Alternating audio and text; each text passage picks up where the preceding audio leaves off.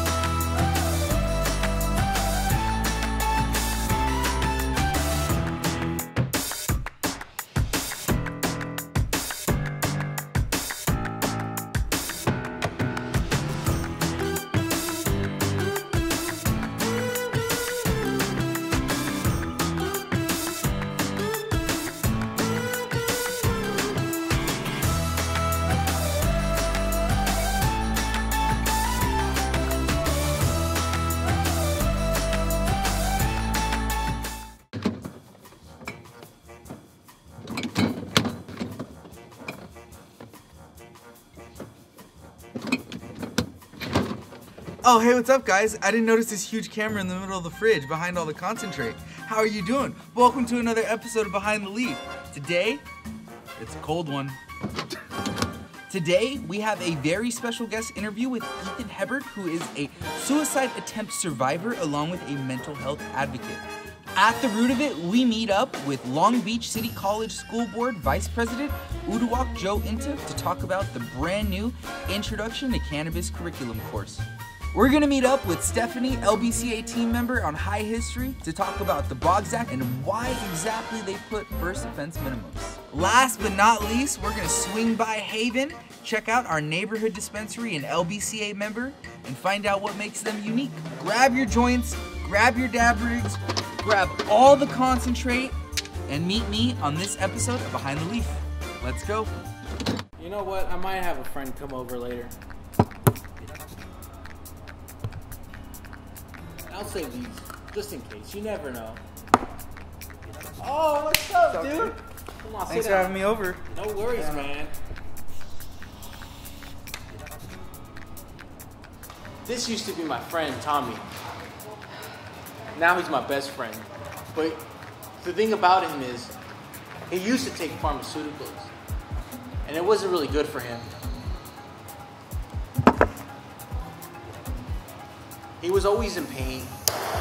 He's an amputee, and he felt he needed something that was a little bit better than what he was given from the doctors. And then he found medicinal dabs and cannabis and edibles that really helped him change his life.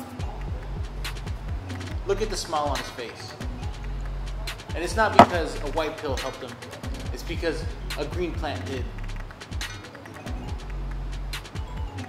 That's the face of relief, real pain relief.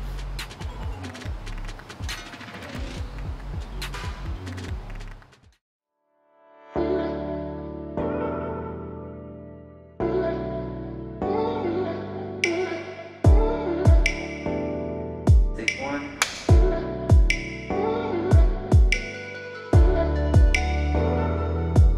My name is Hebard. I'm from Long Beach, California, and I enjoy cannabis because the way it makes me feel. I think that's when we all enjoy it. I am a college student at Cal State Long Beach. I volunteer with NAMI, which is the National Alliance for Mental Illness. I am a suicide attempt survivor, which has really defined me in that I do a lot of advocacy for suicide prevention, and I like to help people when I can. 10 days after my 17th birthday, I attempted suicide by way of firearm, which put me in a position where I had 3% of surviving at all, and of that 3%, only 7% chance of having any quality of life. So after finding all this out and telling people what happened to me, everyone was so inspired, which is their words, that I felt like I really had to share this story.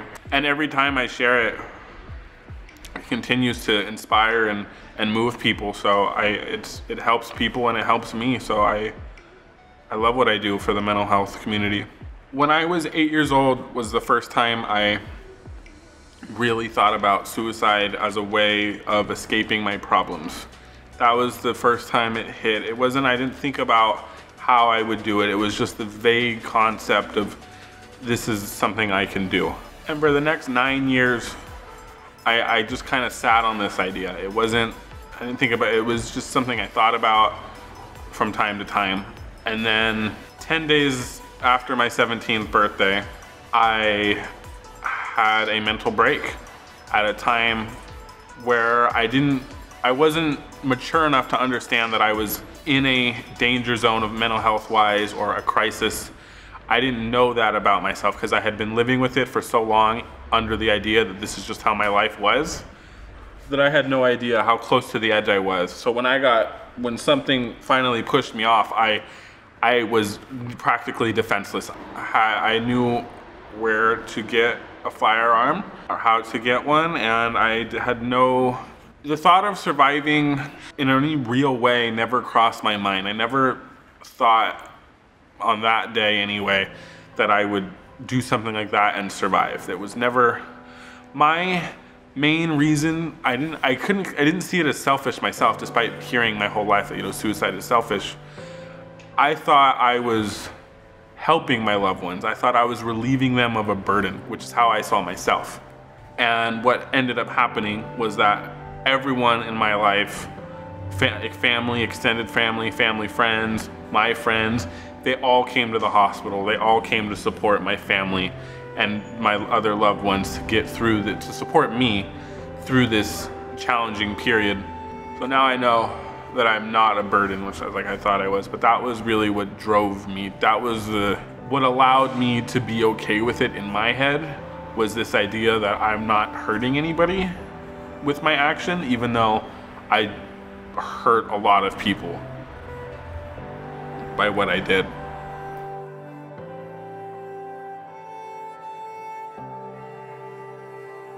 For me, I think at this point it's mostly about stigma reduction, as in, it seems to me that most people today have heard of mental health and bipolar and depression, and they hear about these terms. So for me, it's more about spreading the education and actual awareness of what these things are. Not just that they exist, but have more complete understanding. After my attempt with the firearm, I had what in the medical industry is called a near-death experience. Full-on light at the end of the tunnel moment. And at the time, I had heard of near-death experiences before where people are embraced in warm, positive, glowing lights. And my mom even had an experience like this where she told me very in detail about how her near-death experience was a very loving experience. And so I thought that that's what death was gonna be like for me. A loving, kind, warm, welcoming place. The light at the end of the tunnel was very cold and the tunnel was very dark. So I got tremendously scared for the first time of dying at that point. And I just began to pray. It wasn't to Jesus, it was to I just used the term God. There was no name calling. I just prayed for salvation from God, and I begged, and the next thing I remember is waking up in the hospital. The firearms I had access to at the time were a shotgun and 2 pistols. I went for the pistols as that's the iconic, if you're gonna shoot yourself, that's what comes to mind. In the gun safe that held the handguns, there was 2 of them. A 45 and a 5.7.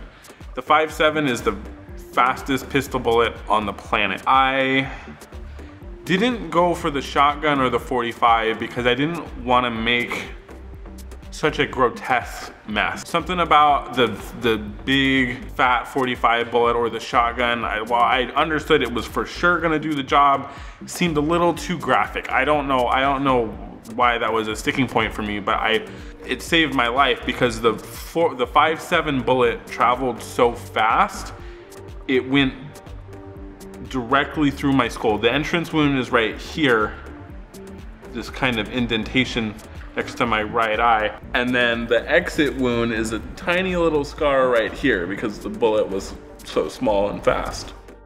I would like to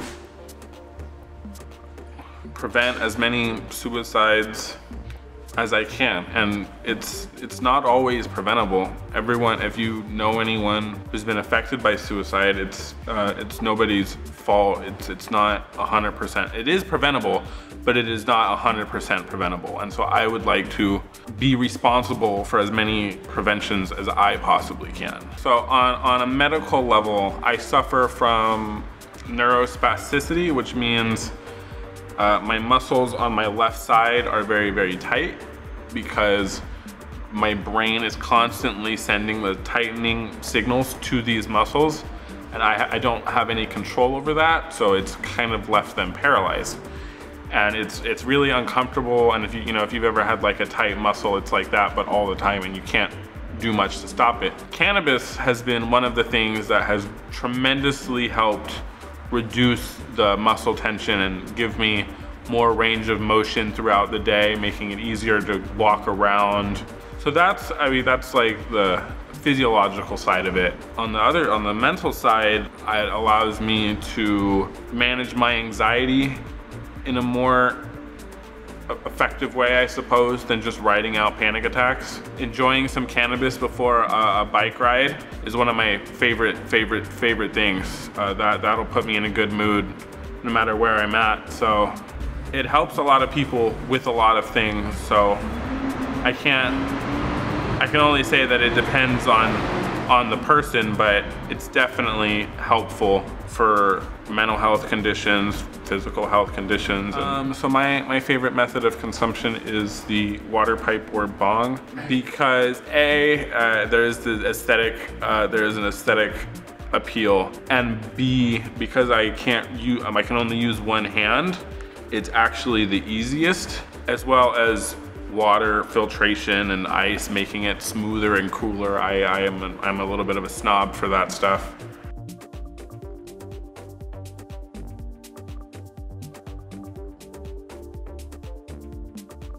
If we're talking about someone who is undiagnosed, I would say definitely seek professional help and get a diagnosis to know where you're at. They are diagnosed and they are just kind of at a loss for what to do. I know this quarantine has been tough on me. I have a lot of coping skills that are reliant on infrastructure that has been cut off from me because of this, and that's been really hard.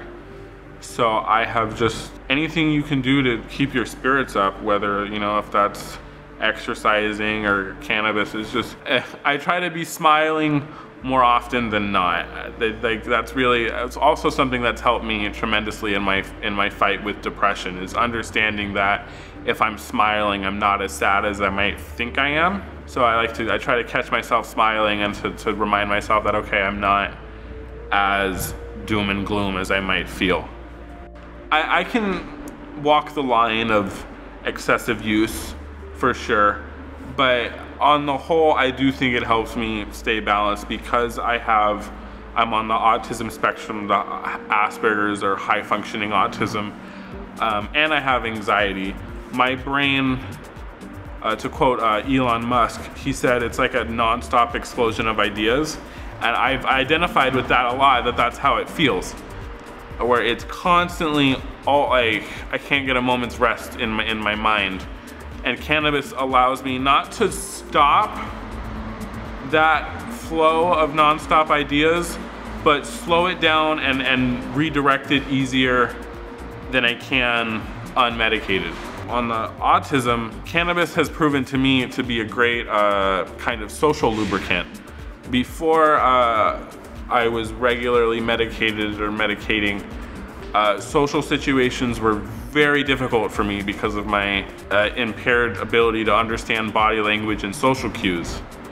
But I found that the mellow state that comes from cannabis puts me in a state where I'm able to talk to new people and be a little more extroverted and not as shy. So that's another area where it helps me with my mental health. My name is Ethan Hebard. I am from Long Beach, California, and I am a 25-year-old suicide attempt survivor living with anxiety and depression, as well as being on the autism spectrum. I had a stroke as a result of my suicide attempt, which caused a traumatic brain injury. And I spend my time advocating for mental health and suicide prevention and going to class studying philosophy. And when I'm not doing that, I like to smoke some weed. My Instagram is RL_skybox. That's sky like the blue thing, and box like the square thing. It's a picture of a cat smoking a cigarette, I'm pretty sure. And that's really my social media presence. Thank you for checking out Behind the Leaf. Hey everybody, my name is Jerry. I'm the co-founder of CannAid. We're a cannabis manufacturing and distribution facility located here in Long Beach, California. I'm here today to introduce our first line of products, which is a THC-infused syrup. The cool thing about these products are the multiple ways that you can use it. Get really creative with your medication. And today I'm gonna show you some of those different ways. We're gonna make some yogurt that you can enjoy for breakfast or after dinner dessert. We're gonna make some energy drinks. So follow me to the fridge and let's get to mixing.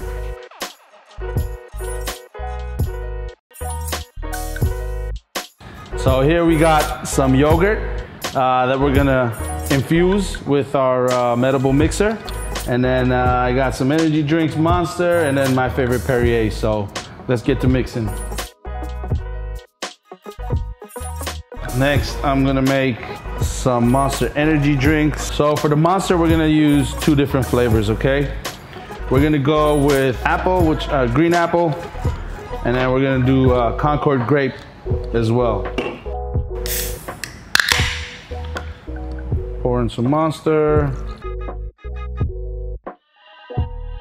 This is Concord grape, really delicious. Do you know when we are going to a lot of the dispensaries, when we're introducing the product, one of the first things they were saying is like, oh, is this like that purple stuff? And I was like, oh, not really. This is cannabis infused syrup. There was a different vision or view to it, but that just sort of got stuck. So we're like, you know what? It's only right to create a purple color syrup. So that's how this started. But it turned out delicious and it's one of my favorites. So it's in my top 3 for sure.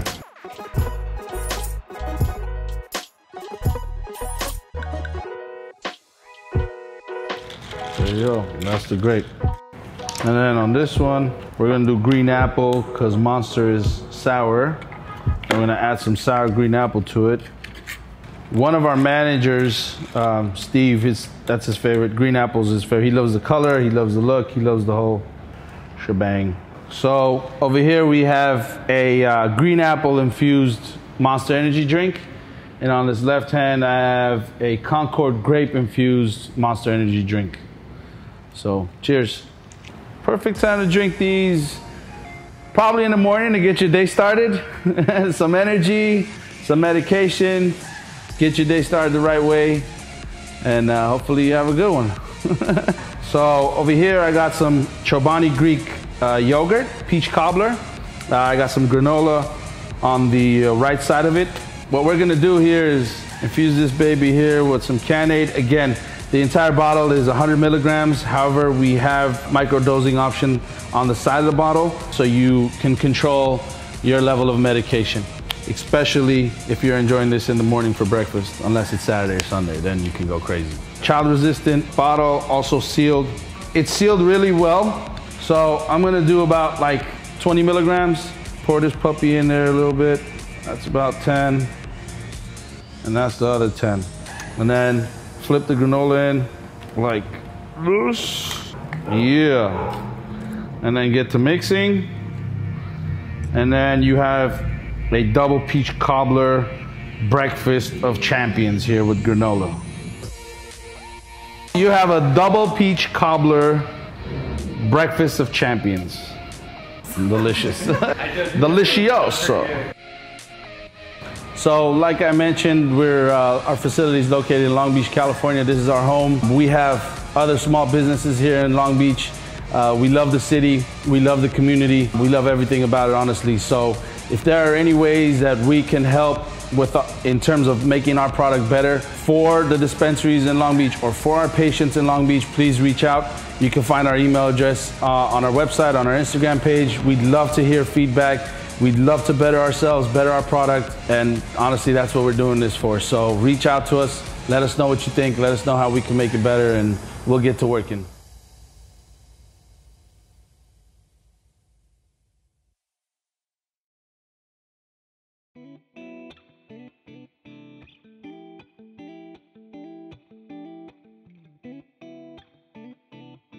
Hello, everyone. Welcome to another episode of At the Root of It, where cannabis meets policy. Today, we have a very special guest that I'm very happy to bring on. We have Mr. Uduak Joe Ntuk, who is the Vice President of the Long Beach College Board. Thank you so much for joining us. You have been a longtime ally of the LBCA and a longtime friend.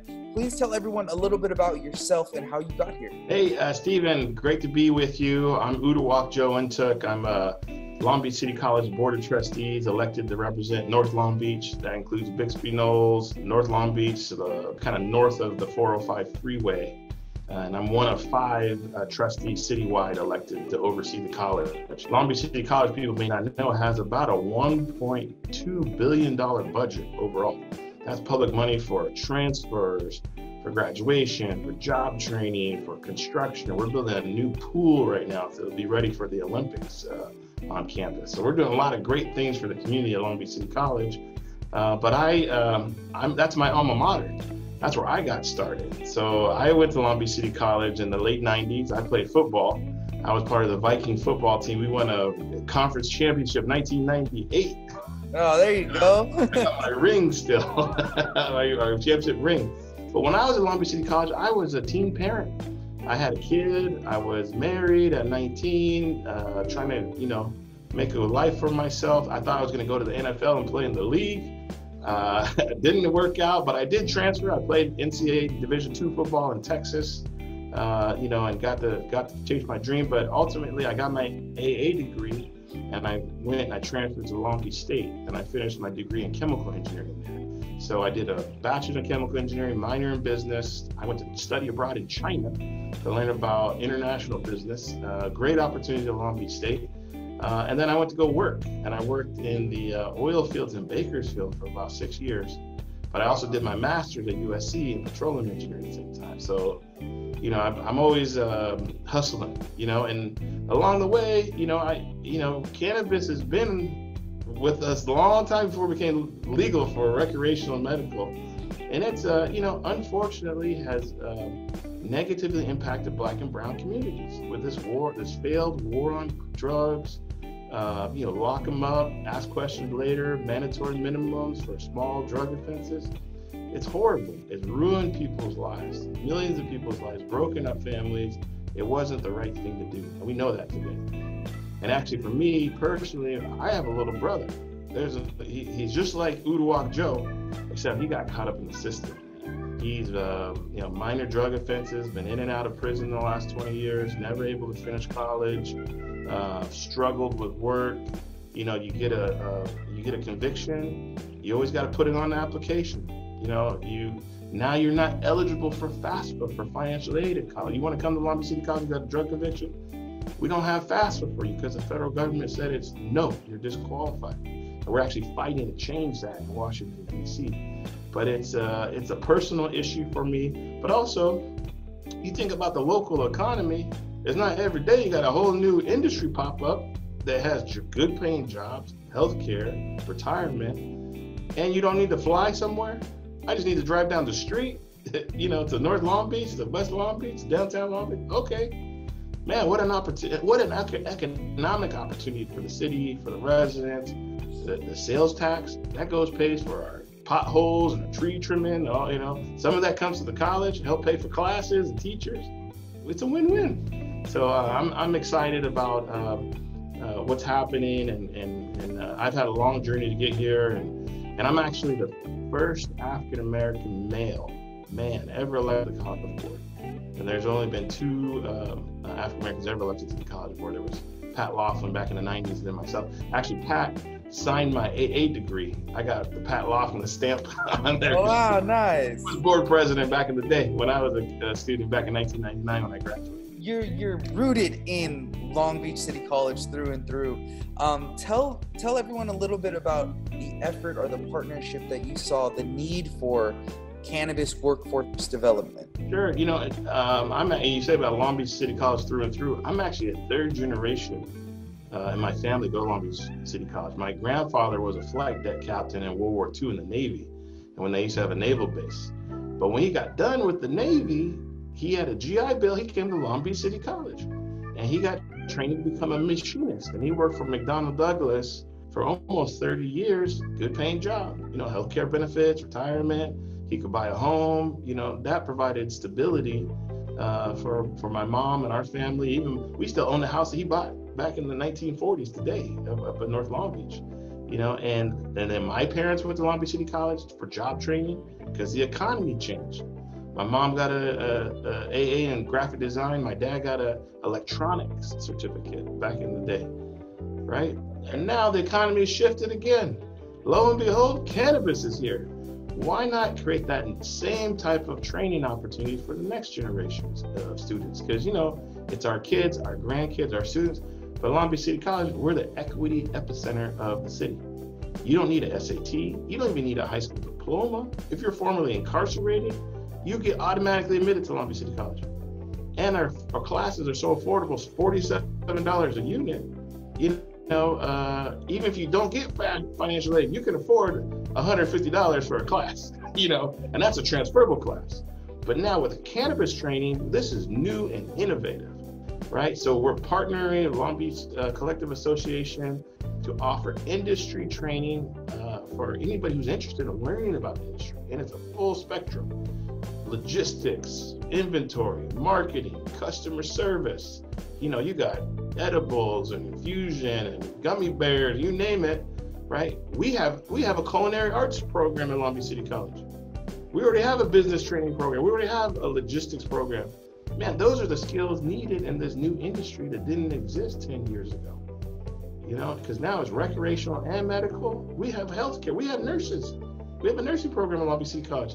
You know, you need some advice on what kind of symptoms, and, you know, if we can train people to get your nursing degree and that certificate in cannabis, man, people can be a custom nursing advisory for healthcare and cannabis. Man, I want that job. This is a new day. It's a new game. And it's corona-proof job, right? You can do that from home in the pandemic. Pandemic-proof business model.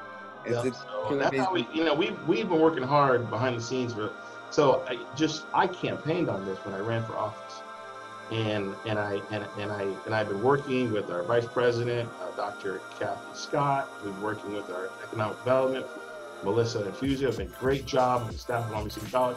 I can tell when I was campaigning on this, and I would tell people I want to do a cannabis workforce training, they would jump out the door, literally jump out the door, but like, man, I'm voting for you. And I was like, great. Support.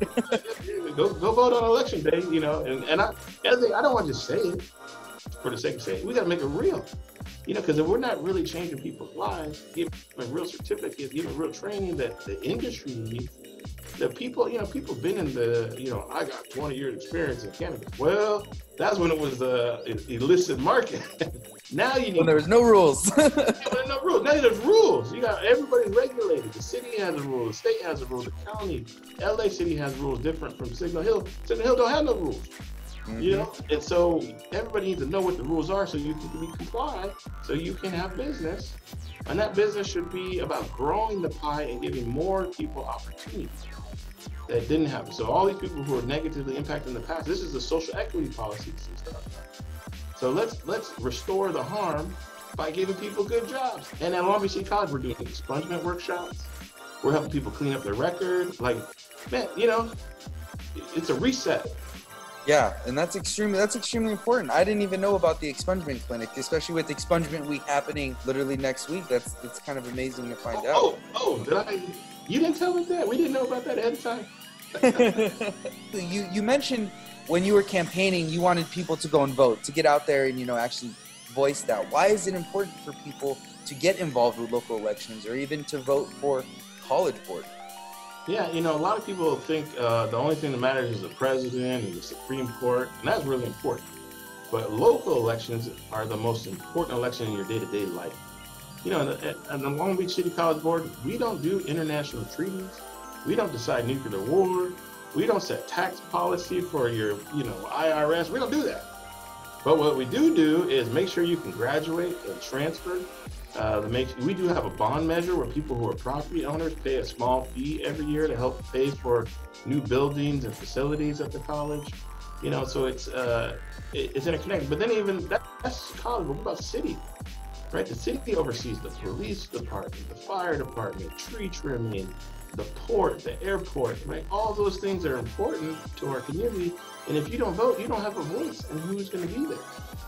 We're still in a functional democracy, and democracy means everybody has to go put your stamp. Where do you believe? Who do you support? Do they share your values or not? Will they vote for the things you want them to vote for? I remember when President Obama got elected, I was like, man, finally someone's voting like the way I would vote. If I was president, he's doing it, and we should be having Obamas on the city council, and Obamas on the school board, and Obamas at the college board. And so there's individual people that really matter, and you just need a simple majority even at the board, right? So representative democracy is you vote for representatives, but it's all a simple majority. We got 5 people on the college board. You need 3 votes. That makes a majority. 3 people. You do the same thing. 5 people on the school board. You need 3 votes. City council is 9 people. You get 5 votes, you get a lot of things done. So if everybody votes, right, and it doesn't matter where you live, Central Long Beach, East Long Beach, North Long Beach, you just vote for whoever you want. Nobody's going to tell you how to vote, and that's the power of the American Constitution. The American Constitution still doesn't affect, even though people are saying, oh, the end of days and all this. Yeah, law and order is the Constitution of the United States of America. And there's a Constitution of California, and those are our constitutions that everyday people. Whether you're a citizen or non-citizen, that's the governance of America, of our community, is the Constitution. And then people who get elected, they have to uphold the Constitution. Fairness, equality, due process, right? It all happens at the local level, all the way up to Congress, the state assembly, and president. But, a lot of people just vote for president, don't vote for nothing else. But we matter too. Vote for the lower, all the way down the ballot, please. When we look towards the future, we have this workforce development happening with our city college. We have the actual city of Long Beach working in hand with the operators. What do you see the future of cannabis looking like? Well, man, that's a great question, Stephen. Now, you can see my background. I'm here at Long Beach City College in our modern classrooms. We want to make this space available for the community. We want to make this space available for our local small businesses. That if you want to get, if you're a cannabis entrepreneur, right? We want to help you do your business plan. We want to help you make sure you have a marketing plan. We operate the Small Business Development Center for the region at Long Beach City College. So anybody who's new businesses that are starting out, we can help train you for either free or low cost. The little to no money, you can get business training professional to get legit. We can do that at Long Beach City College. Then we all have the Goldman Sachs Small Business Program, 10,000 small business. We can help you grow your business, right? They'll come and do consulting and say, okay, if you did this, this, and this, you could quadruple your cash flow.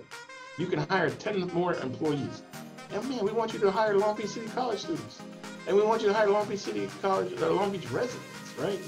That's the goal, to grow these businesses, to have more opportunity for our residents in Long Beach. And that means more tax revenue. That means people are buying more homes. That means the streets get clean. We got money to trim the trees. We got money for classes at City College. It's all interconnected, right? But the other thing is we are partnering, and you may have already, folks may not know, our cannabis class that we started, 25 spots, we are through the roof with people signing up. Over 800 people have signed up, right? There is demand. There is pent-up demand, but people want this education. And we're going to do it. And now we got to figure out how do we scale it so we can do more classes. And we're in the middle of a global pandemic, so we can do it all online. It's a win-win. But we need to figure out what's the right costs, how to get the people signed up, making sure you get a certificate at the end. You're getting the skills the business needs, but also it pays for itself. And that's a partnership opportunity with the city. The city talks about a social equity policy. I'd like to see them put some budget money behind it. I'd like to see them partner officially with Long Beach City College, not just talk about it, but be about it. So I'm going to challenge my friends at the city manager's office, equity office, city council. Don't tell me, show me. Come partner with Long Beach City College. Let's get those 800 people trained so that we have a stronger workforce in Long Beach, and we may have a stronger Long Beach, you know? And it's, this is a kind of partnership innovation that we need to do together. And especially when we're trying to survive a global pandemic, we can do it if we partner together. And I know that the LBCA is 100% on board with that partnership and supporting everything that goes forward, especially when it comes to social equity. We are working very closely with that equity office right now. So we thank you for all of your work and that challenge. Uduak, is there anything that you would like to leave the people with before we kind of wrap up at the root of it? Yeah, no, Stephen, I just want to thank you, thank the LBCA for having me on today, for your partnership and doing policy and small business creation. You know, this is what a new Long Beach is all about. This is what, when we have real partnership, that we don't get caught up in the politics. We're really about solving people's problems, helping put food on the table, a roof over people's head, that we're giving a real opportunity. And man, we've turned the corner. You know, cannabis is a legitimate industry that has real opportunity, and we can't let that slip through our fingers. So I want to let you know I'm committed to continue to work together. I think we can do even better things than what we've done. And I know that my neighbors and residents and kids and students are all interested in this. So let's give them what they want, and let's work on that together. So the last thing I was going to say, I know it's an incredibly difficult time in the pandemic. A lot of pain and suffering, economic and personal and healthcare, and just we gotta, look out for one another. We gotta take a deep breath when we're driving down the street and not honk the horn, man. I know a lot of people are stressed out. I feel it, and it's, but we're gonna be okay. We're gonna be okay. Viruses have been around our whole human existence, and we have beat them before, and we will beat them again. And there'll be a day when coronavirus is over, and we're going to be stronger afterwards, and we're going to have new partnerships. And I hope everyone thinks about how can we redefine our local economy, our local education system when the pandemic's over, that we're in a better place together. If anyone wants to get a hold of you or get to know you a little bit more, where can they find you? Where can they reach out to you? Well, I do have a website, uduakjoe.com. I know it's just my name, UDUAKJOE.com. You can contact me there. You can do a meeting request. We provide information. I have scholarships on my website. The easiest way to connect me, you can also find me on social media, Twitter, on Facebook, and so forth. So I'm available and look forward to continue to work together.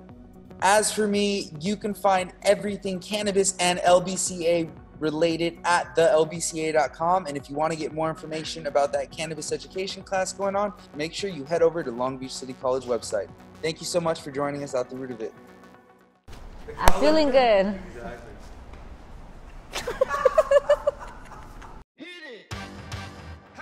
Did you know that in 1951, Congress passed the Boggs Act, which created a mandatory minimum sentence for first-time drug offenders? Well, I'm Stephanie, and from the LBCA media team, and I'm going to tell you all about it, and this is High History!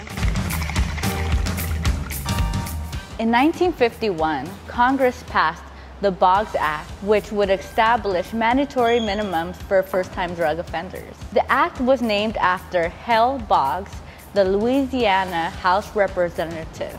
The act would severely lengthen the average sentence by several folds.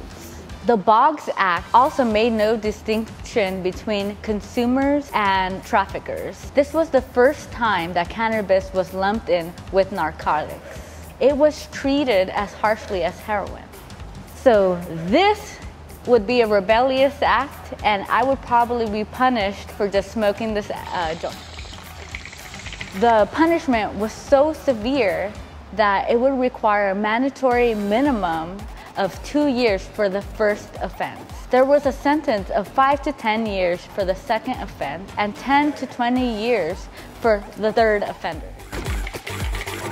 It makes me feel extremely sad, and empathic for all of the people that were punished for something that I do every single day. It also makes me feel filled with gratitude that I have to put into action towards cannabis activism so I can make sure that no one else is gonna be punished for this. In 2014, I was hitchhiking and I had just trimmed a little bit of pot. So then I had my little stash and had a little bit of keef and I was pulled over. I didn't really think anything of it because I had a little bit, but I was about to face 4-year sentence and a very expensive fine just because at that time, having keef was considered a concentrate and it was a felony. So I was a felon for just smoking a plant, and that I just don't understand. Well, 1951, we think that it was such a different time, but that time still affects us today. The Boggs Act propelled the mass incarcerations of Black and brown people and solidified the stigma of cannabis use that we still have to this day in 2020. That's unbelievable. So the Boggs Act was the act of 1951 which would establish mandatory minimum for first-time drug offenders. This was the first time that cannabis was lumped into narcotics and it was treated as harshly as heroin. The sentences for first-time offenders were from 2 to 5 years, 5 to 10 years for second-time offenders, and third-time offenders would receive 10 to 20 years just for smoking a little bit of cannabis. The government liked mandatory minimums so much that in 1956, they followed up with another act, the Narcotics Act, that bumped up the mandatory minimum to 5 years for first-time offenders and 10 years for second-time offenders. That was the Boggs Act of 1951, and I hope that now you understand the importance of cannabis policy and reform. My name is Stephanie, and I'm part of the LBCA team, and this is High History. I don't even got the weight on you.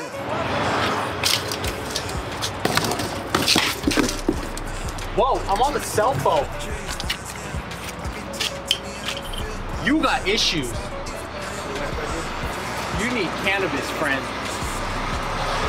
Yeah, it's a green plant that helps your body, mind, and soul. Try it out.